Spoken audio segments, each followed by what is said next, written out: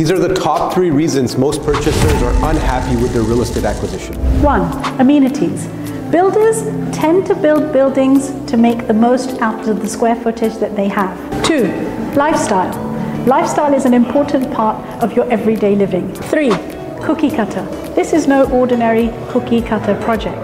This project is well thought out, thoroughly planned, and has a bespoke, unique element to it. We've looked all over the GTA for the right project that deals with lifestyle. Neil, tell us about Accra. You've come to the right place. So Accra, a huge part of this building and this project in itself is based on health and wellness. Now you do see a lot of projects in the GA, they may pitch this, maybe a room, a few plants, and that's really the height of wellness. From the moment you walk into Accra to the moment you leave, it's modeled on health and wellness. Whether it's be the scent that you're going to get when you come into the lobby, you see this in a lot of the Four Seasons hotels.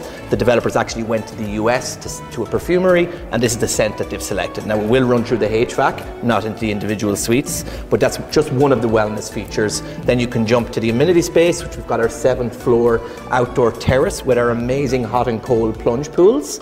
So again, when we talk about health and wellness, I've never really heard, or very few buildings that have this hot and cold plunge pool feature.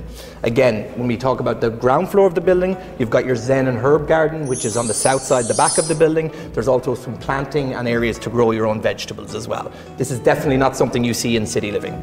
We spend a lot of time getting ready, waking up in the morning, spending a lot of time in the bathroom. Look at the fixtures and finishes in this washroom. This is about a lifestyle. This is about waking up in the morning, getting the natural light through the glass, and getting ready and being invigorated to start your day in a meaningful way. Neil, a lot of builders, when they're building, they focus on maximizing the floor plate to get maximum dollar out of the project. That's not necessarily great for somebody that's an end user. Tell us more about that. Certainly not. The nice thing about Accra and the way Curated have designed this building, it's not very much like a rental style building which you see a lot downtown. This is kind of caters to all demographic of buyers. They've went through these floor plans methodically over a number of hours with the architect and the Austin Birch team to really maximize your space. So again, if we're to get very technical about it, we're not a cookie cutter style building. And what I mean by that is we're not just building the same as everyone else. So much so that the first 6 floors of Accra, which you'll see in a slideshow behind me in a moment, the brick, they've imported it directly from Denmark.